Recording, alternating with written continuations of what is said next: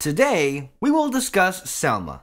And I'm not talking about Hayek. Welcome back to the Barely News Crew. I am your host here as always, Alexis, and today we will discuss the Oscar-nominated movie Selma starring David Oyelowo, directed by Ava DuVernay. Selma is a biopic portraying the real-life events of Martin Luther King Jr. as he tries to pass the historic landmark legislation of the Voting Rights Act. Amazingly, this is actually the first motion picture made about Martin Luther King Jr. and the first time he's been portrayed in a movie. And for the most part, it's pretty faithful to what actually happened. MLK basically organized thousands of people to stand up for their right to vote, even a century after it was ratified in the Constitution by an amendment that they had the right to vote. People found loopholes to get around this amendment by using harsh exams and taxes to marginalize the black population. But after 100 years, King, defender of justice, rises up for voting rights of all blacks. And then we cut to King trying to talk to President Lyndon B. Johnson about his plan.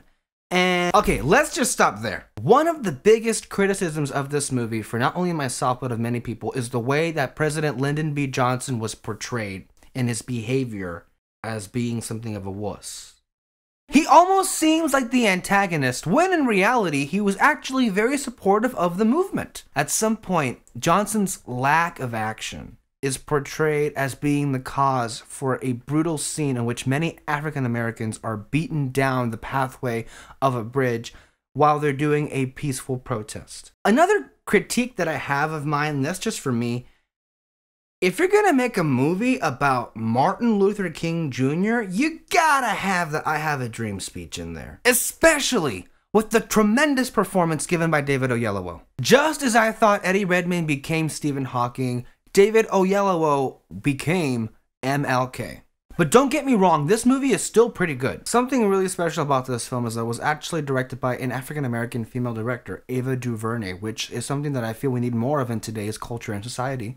And filmmakers. I really saw the passion she had in this movie, the way that the brutal, disgusting scenes that we see in the film, how they resonate with all of us and bring out that deepest part of ourselves that we hate.